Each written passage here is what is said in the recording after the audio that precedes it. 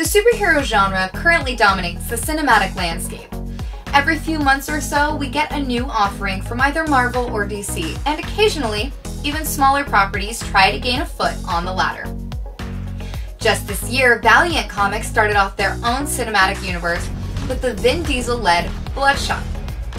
However, this new norm only really came into effect over the last 10 years. Back in the 90s, general reactions to superhero movies were very, very different. World building wasn't exactly a thing yet, and lots more unknown properties were given the lead.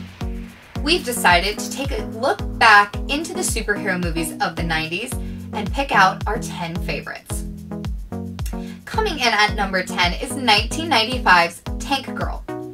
Okay, like I mentioned, the 90s weren't a particularly great time for superheroes, and Tank Girl fails in many aspects. Narratively, it's kind of a mess, and stylistically, it's pretty alienating. It also lost nearly $20 million at the box office. However, Tank Girl does have a lot of redeeming factors. Mono and Hold On Me singer Courtney Love assembled the boppy soundtrack, and the film boasts a strong feminist theme. It also stars a very early Naomi Watts and Ice-T as Kangaroo Man. And if that's not enough for you to get you to check it out, I don't know what is. Number 9, 1994's The Shadow. Alec Baldwin plays the titular mind-controlling superhero in this adaptation written by David Coeb.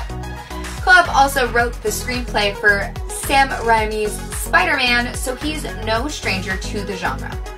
Although it was another commercial failure, The Shadow earned respect for its special effects, action, and style. Ian McKellen and Tim Curry provide some great support as well. Number 8, we have 1995's Crying Freeman. Crying Freeman was only technically released in the United States in 2018. Until it debuted on Amazon Prime, the only way Americans could see this film was to watch imported copies and tapes. John Wick villain Mark Damasco stars as Crying Freeman, an assassin most notable for the fact that he cries every time he kills someone. However, this is because he's being controlled by a sinister cult, and eventually his real emotions begin to overpower his programming. In our number 7 spot, we have Guyver, Dark Hero, released in 1994. It seems the best superhero films of the 90s never ended up in American theaters. The sequel to The Guyver went straight to video, but ends up outdoing the original in various ways. What the sequel does best is respect the source material more.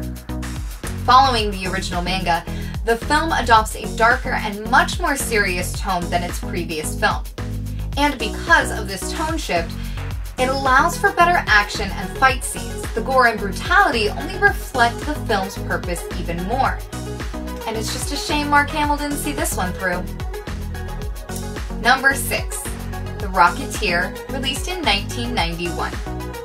Now, before Captain America: The First Avenger, director Joe Johnston took on a different kind of superhero.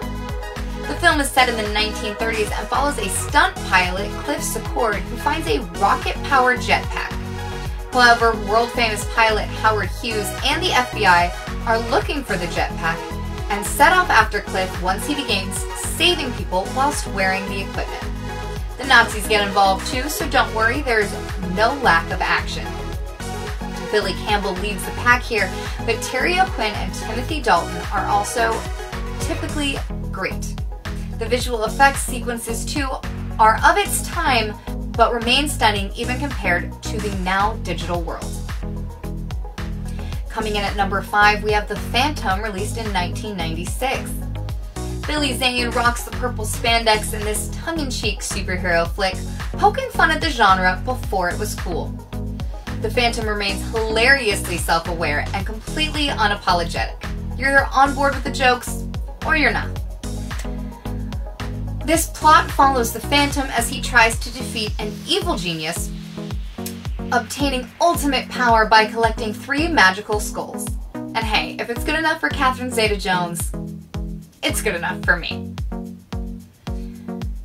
In number 4, we have 1994's The Crow. Brandon Lee's final film has become a cult staple in more ways than one. Lee was tragically injured on set by a round of defective blank ammunition and later died in the hospital. With 8 days still left on the shoot, the film was finished by using a stunt double and special effects. Lee plays Eric Draven, a rock musician who comes back from the dead as a psychotic ghost in order to avenge his own death as well as the death of his fiancée. It sounds as brutal as it actually is. In number 3, we have 1990's Dick Tracy. Warren Beatty directs and stars in this action-packed crime thriller. And although Dick Tracy isn't technically a superhero, the film was adapted from the comic strip of the same name, as is the case with most superhero adaptations. Beatty isn't the only star here. Al Pacino, Madonna, Kathy Bates, Dustin Hoffman, James Caan, and even Dick Van Dyke have parts to play.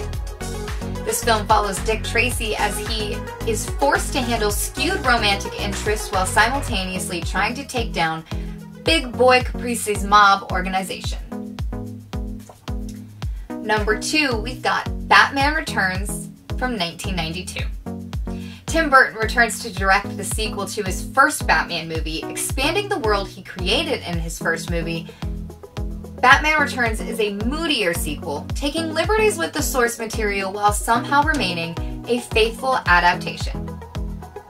Danny DeVito's Penguin is set on destroying all the firstborn sons in Gotham City, and Michael Keaton's Batman takes him on while also attempting to deal with Michelle Pfeiffer's Catwoman.